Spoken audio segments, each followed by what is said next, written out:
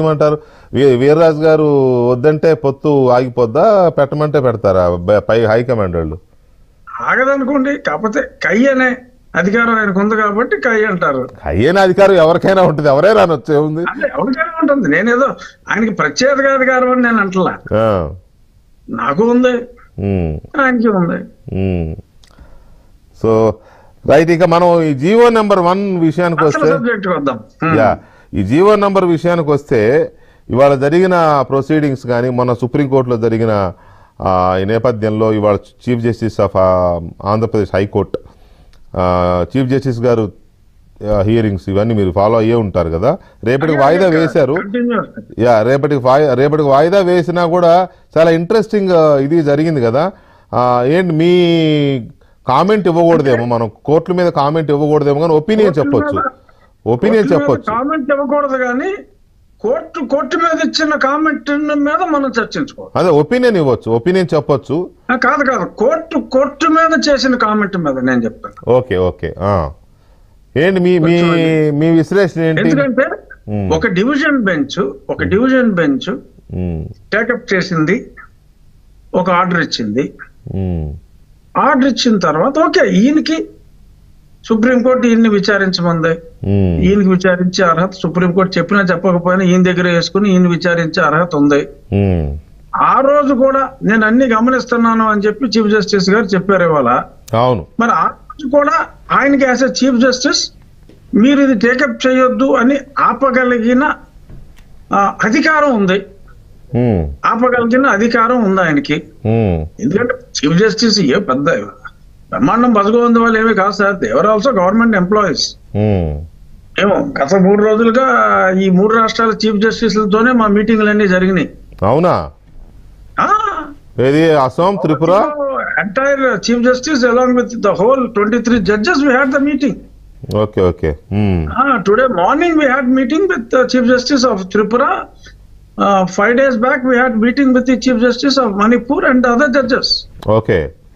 So నేను ఉన్నదే parliamentary committee on law and justice. So we regularly interact. Whenever we go on tours, we interact with the judiciary also.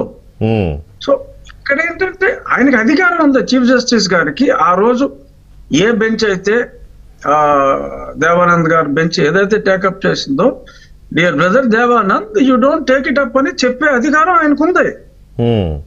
But ఆయన అధికారాన్ని ఆ రోజు వాడలేదు. ఈ రోజు ఆయన వాపోయారు. ఎలాగా ప్రతి ఒక్కరు చీఫ్ జస్టిస్ అని వాపోయారు అని చెప్పి నాకు రెగ్యులర్ గా కంటిన్యూస్ గా అక్కడ ఏం జరుగుతుందో ఐఎమ్ గెటింగ్ కంటిన్యూస్. ఎందుకు మీడియాలో కూడా వచ్చిందిలే, మీడియాలో కూడా కామెంట్స్ వచ్చాయి. ఓకే, మధ్యలో నేను ఇవాళ వేరే చోట ఉన్నా చాలాసేపు. సో అదేంటంటే అది దురదృష్టం అని మనం మాట్లాడుకోవటంలో తప్పులేదు. అంటే మనం కోర్టు మీద కామెంట్ చేయకూడదు. అలాగే ఆ తీర్పు okay, he has got every right to do. ఆయన కావాల్సిన తీర్పు ఆయన ఇచ్చుకోవచ్చు, ఆ ఫ్రీడమ్ ఆయనకు ఉంది. కొత్తగా విని ఒక న్యాయ వ్యవస్థ మీదే కామెంట్ చేయటం కొంచెం బాగా అనిపించింది అంతే. సో అది అంత సముచితం కాదేమో అన్నదే నా అభిప్రాయం. ఆయన బ్రదర్ జడ్జి మీద ఆ రకంగా కామెంట్స్ చేయటం, ఎందుకంటే అది అక్కడ వ్యక్తిగతంగా అన్నట్టుగా అనిపించింది. జడ్జిమెంట్ మీద you can comment, not on the judge. Perhaps మరి కొంచెం భావావేశంలో మరి ఏదన్నా అయిందేమో. అన్నిట్లకన్నా ముఖ్యంగా ఈ రోజు వరకు స్టే ఉంది, 23వ తారీఖు వరకు. సో రేపు విచారణకు వచ్చినప్పుడు రిక్వెస్ట్ చేస్తే మరి రేపు మీ తీర్పు వచ్చే వరకు ఈ స్టే ఎక్స్టెండ్ చేయమని చెప్పి అడిగినప్పుడు దాన్ని నిరాకరించటం కొంచెం, అఫ్ కోర్స్ అది ఆయన డిస్క్రిప్షన్. రేపు పొద్దున ఆయన ఇదేమీ లేదు అని కొట్టేయచ్చు కూడా. ఈ జీవో నెంబర్ 1 జేడి లక్ష్మీనారాయణ గారు చెప్పినట్టు, జీవీఎల్ నరసింహారావు గారు చెప్పినట్టు బ్రహ్మాండం బతుకుందాం అని చెప్పి కితాబిచ్చి ఇటువంటి జీవోని తీసుకొచ్చి రాష్ట్రంలో ప్రజలందరూ మృత్యువాత పడకుండా కాపాడిన జగన్మోహన్ రెడ్డి గారికి అభినందనలు కూడా తెలిపి ఆ తీర్పును సపోర్ట్ చేయొచ్చు, తప్పులేదు. ఎందుకంటే that is his description. Definite గా అటువంటి తీర్పు ఒకవేళ వస్తే we have got every right to fight for the fundamental rights. That is always for citizens కదా, that is always for. According to me ఇది అరాచకం సార్. ఇది ఆ జీవో అరాచకం. ఫండమెంటల్ రైట్స్ అండర్ కాన్స్టిట్యూషన్, ప్రాథమిక హక్కులు, ఫండమెంటల్ రైట్స్ ఏదైతే ప్రతి పౌరుడికి ఇచ్చారో దానికి టోటల్ గా వ్యతిరేకం అన్నదే. అంటే వీ కెనాట్ ప్రిడిక్ట్ కదా చీఫ్ జస్టిస్ గారు బెంచ్ రేపు ఏమని జడ్జిమెంట్ ఇస్తుందో. వెంకటకృష్ణ గారు, మా కమిటీలో 5 సీనియర్ అడ్వకేట్స్ ఉన్నారు. One of the highest paid advocate కూడా మా కమిటీలోనే ఉన్నారు. వాళ్ళతో కూడా నేను చర్చించాను ఈ విషయం. So they said Supreme Court would definitely, because they have to protect the constitutional rights, fundamental rights. It is definitely it. అంటే మీరు గాని ఇప్పుడు మీరు పోలీసులు ఇచ్చారా అన్నది పక్కన పెడితే, మీరు ఒక లెజిస్లేచరు కానీ మీరు ఇప్పుడు చెప్పిన న్యాయ కోవిదులు అన్నారు కదా, senior most advocates, highly paid advocates వాళ్ళందరూ అన్నారు కదా. అంటే వాళ్ళు ఫీల్ అయ్యారా ఇది యాంటీ కాన్స్టిట్యూషనల్ డ్రకోనియల్ లా అని ఫీల్ అయ్యారా? వాట్ ఇస్ దిస్ నాన్సెన్స్ అన్నారు. ఈజ్ ఇట్ రియల్ అన్నారు. అప్పుడు నేను జీవో చూపెట్టా, నమ్మలా.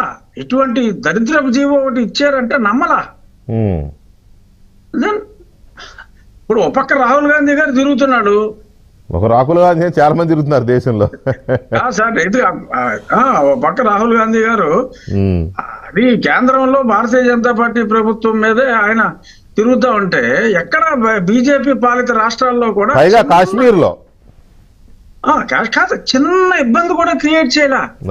అంత ప్రొటెక్షన్ ఇచ్చారు. ఎంత ప్రొటెక్షన్ కావాలంటే అంత ప్రొటెక్షన్ ఇచ్చి తిరగరా బాబు అని చెప్పారు.